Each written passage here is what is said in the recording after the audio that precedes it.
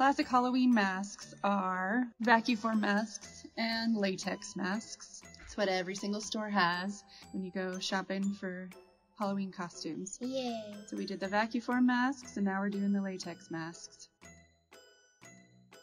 So first we have to make the molds to put in the plaster so we can make them. Yeah, so these are plaster bandages. They're super cool to work with. You can buy them in rolls and then you cut in little pieces, and they're basically netting that has the plaster already on it, and all you have to do is soak it in warm water and then you put it on. First we had to put petroleum jelly all over your face so that it wouldn't stick, especially anywhere where there's hair.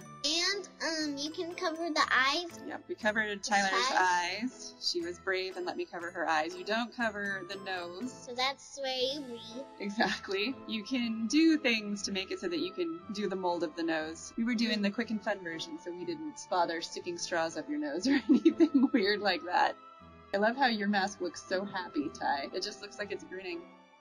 So once you do the plaster bandages on the face and you pull it off of the face, then you seal up the eyes and the nose, because we're going to fill it in with plaster on the other side. So you want to make sure you've got a reservoir for the plaster, kind of a cup. So the first thing that I did was I stuck air dry clay on their noses so that I could sit them on the table and they'd sit upright and I could pour the plaster into them. And then second, you brush the petroleum jelly into the masks so that the other plaster doesn't stick.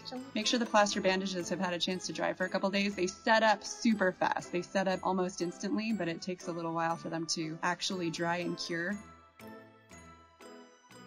And then I mixed the plaster and then I poured it in to the mold.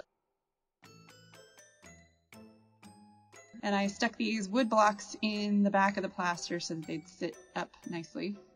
Daddy decided to do the high-tech version, so he scanned his face with an app called Bellis 3D, which gave him this 3D version of his face. And then he took that file into Blender and he made it 3D and chopped out the section of his face that he didn't want to use, and then he made the shell thicker. And then he ended up taking it into SketchUp to clean up the edges, because sometimes these 3D programs have difficulty and you end up using multiple programs to achieve one thing. And then lastly, it goes into Simplify 3D, and in Simplify 3D you set up for the 3D print, and you can run a mock-up of the 3D print so you can see how the layers come together. The white part is a structure that'll help support when the blue part starts coming over, because the 3D printer does it layer by layer and it can't print on nothing, so it'll print a structure underneath.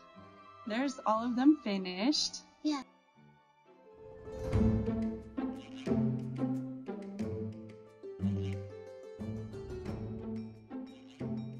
This is Sam drawing on her plaster cast face. Yeah. So she wanted to be, who's your character? Tsunami from Wings of Fire. Tsunami from Wings of Fire is what? Tsunami is like, she's a sea wing. A sea wing. Water dragon.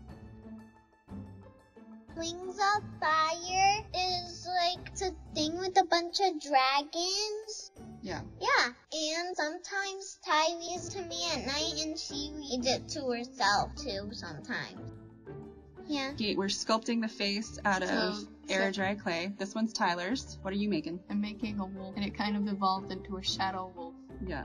Then this is cutting out some craft foam pieces that were left over from Tyler's Vanny ears to make a fin for the back of Sam's.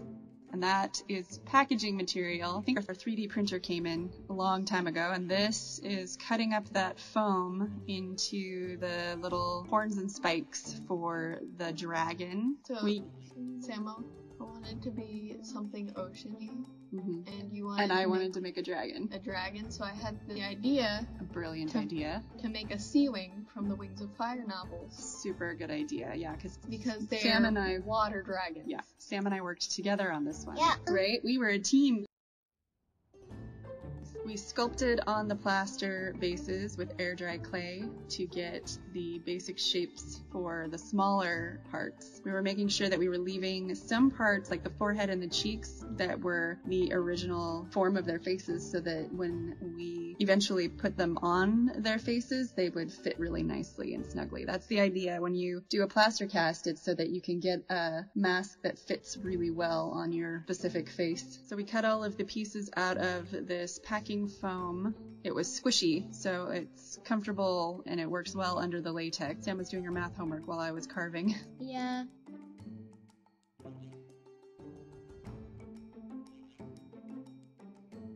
After carving the foam, we did a little bit of sanding. Ty cut her wolf ears and the little tufts of fur for her wolf out of the foam.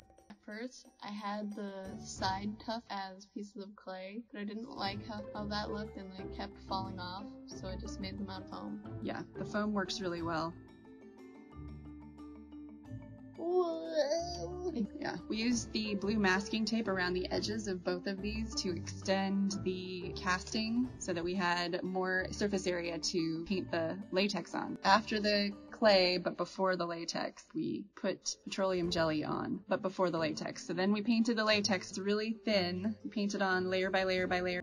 We built up several layers, and then once we had several layers, we could glue the foam pieces on. So here we glued on the ears and the tuft, and then painting the first layer of the latex onto the ears and the tuft. You can use latex on a plaster mold like this to do just little face appliances, like you could do little Borg implants, or you could do the zombie gore. Once you've got a plaster face, you can build a lot of things on a plaster face. You could also do a paper mache mask on a plaster face. And then we use the super fancy technique of using latex with toilet paper to blend the foam pieces into the rest of the mask and to reinforce the mask. If it's just the latex is super duper stretchy and it tears easily. So if you embed something into the latex like cheesecloth or toilet paper, then it makes it stronger. Here's blending in the Ty's ears and fluff with the toilet paper and reinforcing it with the toilet paper. So fancy. Toilet paper. That's what it looks like when it's dry, and this is the next day doing more layers. We ended up with probably 10 or 15 layers on each. It is not a quick process because you have to wait for the plaster to dry and then you've got to wait for the latex to dry. But this is a quicker process. This is with craft foam and a heat gun. A heat gun's like a hairdryer but hotter. You can burn yourself really bad if you're not careful. Uh-oh. So I took a piece of craft foam and I laid it across her face and got it really hot and then pressed it down wearing a glove so I wouldn't burn myself and made it the shape that I wanted it to be, and then made all the rest of the details out of the craft foam as well. We wanted to do kind of a quicker, easier version, and this one turned out super cute. It's so cute. It's not classic Halloween latex. It doesn't have that classic Halloween latex smell. But it's super adorable. And it's like the simpler version. And it was so much quicker. So much quicker. It, takes advantage of having a plaster mold. Oh, there we stuck some bottles into the horns so that I could glue onto them and push on them, and they weren't gonna just squish. They would hold their shape a little bit.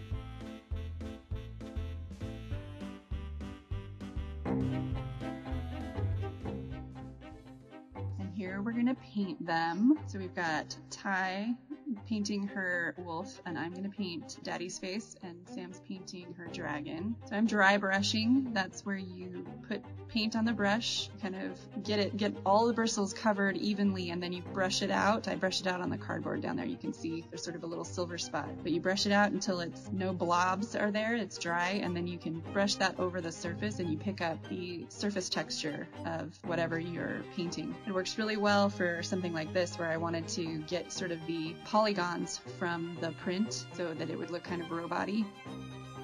I did like purple accent on mine. Yeah. And then there's like the white lines underneath. Yeah, as I just thought it looked cool.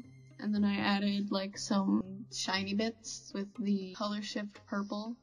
I'm impressed with how you managed to make the wolf look like your drawings. You made it in your style, even though it's 3-dimensional, and latex is not easy to work with, so it's sticky, the paintbrush gets all gloppy and like little balls of latex form on it, and what the, toilet paper, it's just like it's a bumpy surface. I tried my best to make it look like my style of like drawing. Yeah, which is tough to do on a bumpy surface. I had to get like black makeup on the lower half of my face and around my eyes to make it kind of like blend together. But yeah, it's funny. In person, your chin was black, but in the video, it looks just like kind of a darker version of your actual skin color. Yeah. How do you think it turned out? I think it looks good, but without the mask, I look like a hobo. Oh, you wait.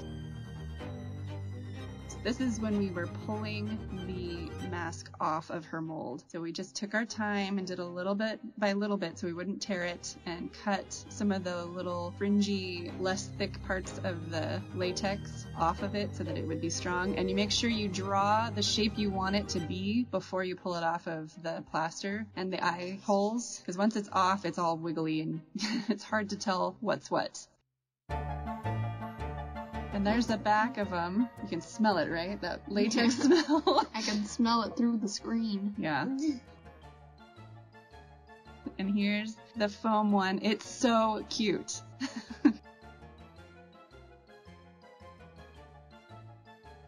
And there's the latex tsunami. Pretty impressive. Those lighter spots are actually supposed to be like glowy scales. Yeah. Because in the book, the sea wings live underwater, so they can't really speak. So they use something like Morse code with their glowy scales. That's awesome. And that's how they talk to each other.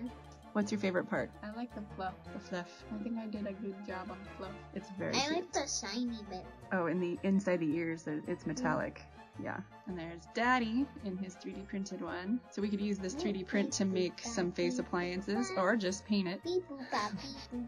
Boop boop bop beep boop. Robot Daddy. Boop beep boop bop beep boop boop.